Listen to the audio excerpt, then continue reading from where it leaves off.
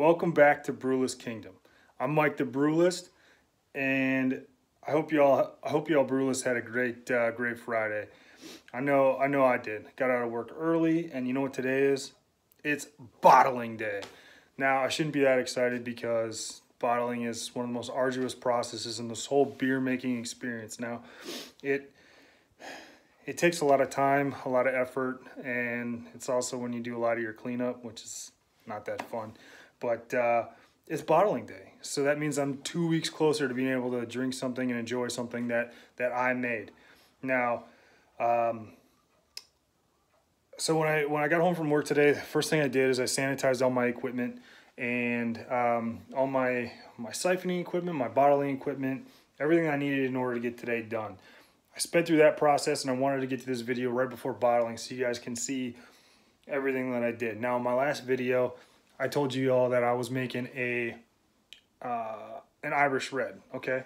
So, as you can see here, we have 5 gallons of Irish red.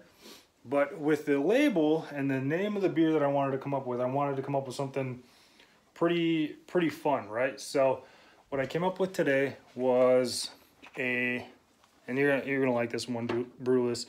I came up with Irish Red Eyes Black Dragon Ale. Now check out the label that I made. So you can see batch 001, made 28 February, Irish Red Eyes Black Dragon Ale. All right. Brewers, of course, me, Mike the BRUELIST, and the alcohol content is roughly around 6%. I ran my hydrometer through the beer, and it came out to be right around 6%. Now everything that you guys can see I have on my table here is for the bottling process. I have some bottles that have been sanitized, my bottle caps. Of course, you gotta have the bottle opener. I made this one myself. My bottle capper and my other bottles, bottling bucket with my bottle filler and some more sanitizer down there, and just make it easy cleanup and easy maintenance. Now, I'm going to walk you through the process that I took today, transferring from the fermentation bucket over to the bottling bucket. Now, I can't really walk and explain things to you because I don't have my lovely camera assistant, my wife, to help me out here. So I'm going to carry you around, be flipping back and forth. I apologize if that makes any of you guys kind of weird about the video, but that's what I got to work with right now. And then before we start with that, if you enjoy the content, make sure to subscribe, like, comment, invite your friends, anybody who enjoys making beer, anybody who enjoys dueling. Let's make them part of the BRUELIST Kingdom family, all right?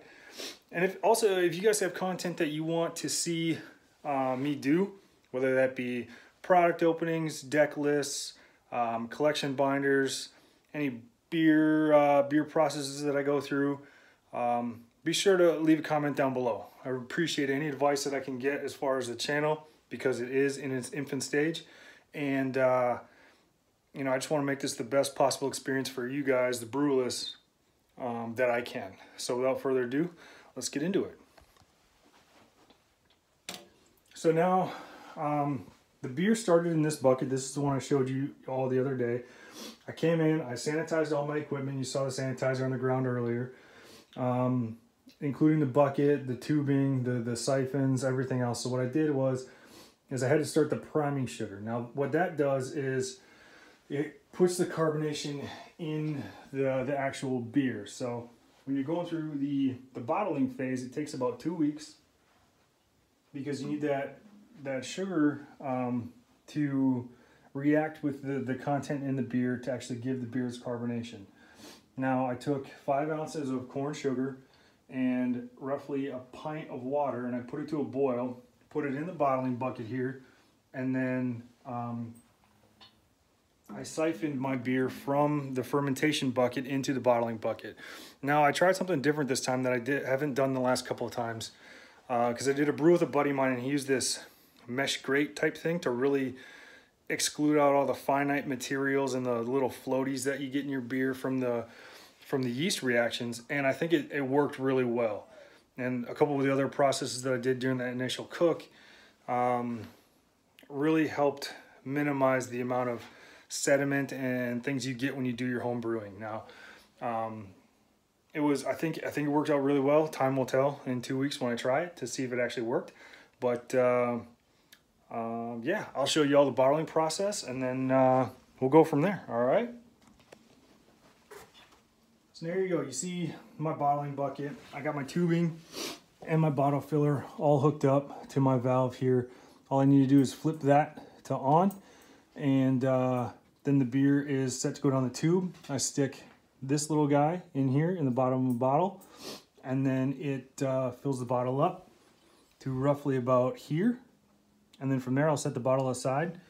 And then when I get all the bottles done, as you can see, I got like 2 cases. This 5 gallons should yield me about roughly 48 to 52-ish beers. So I got a lot of work ahead of me right now. But what you'll do is you fill it up to that neck in the bottle, set all the bottles aside, and then when you get done, you're going to take your bottle caps, which also have to be sanitized, and you take your bottle caps, right? You'll set them on top of the bottle, and then take your bottle clamp, and you just clamp it down until it snaps on the lip of the bottleneck. All right. Say hi, Delta. Say hi. He's helping me out with the beer making process too. So yeah, I have a lot of work ahead of me in order to get this stuff done, but it's a lot of fun. I enjoy the process. I hope you all enjoy the process too if you make beer, or if you just like, you know, doodling, because this is a BRUELIST channel. So I hope you all are enjoying the content so far. Like I said, subscribe, comment, like, all that good stuff. It helps me build the channel, figure out the general interest of the channel. I really enjoy doing this stuff, so help me help you make this better in any shape or form. Now again, this is my last closeout to the setup before I get going. I'll be sure to send you guys some pictures throughout the process that I'll include in the channel as well, and then we'll be ready to enjoy this in about 2 weeks. All right, so just in time for St. Patrick's Day. You got to enjoy the Irish Red Eyes Black Dragon Ale on St. Patrick's Day. It's a must. All right, so without further ado, brewers, I'm gonna get to work, and y'all keep brewing. All right, cheers.